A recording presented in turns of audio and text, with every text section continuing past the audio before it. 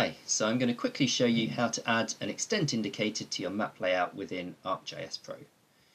So within ArcGIS Pro, the extent indicators only appear within your map layout. So if you go back to the individual maps that you're including, you won't see the extent indicator there. So I've added in a national locator map and a close-up map of the area that I'm looking at, in this case Reading within the UK. So what I want to do is add an extent indicator to this national scale map to identify where the area of Reading is located. And to do that, I just make sure that I've firstly got the national scale map selected, then go to Insert and Extent Indicator over here.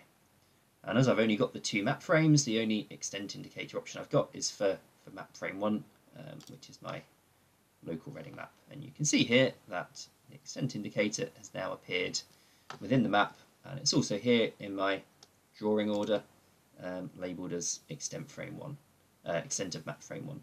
So if I select it over here, it brings up an options menu. If I want to change the colour, for example, I can also go to Format up here, change the line colour. Let's say I want to make it red, and we can see that the extent indicator changes in the map down there.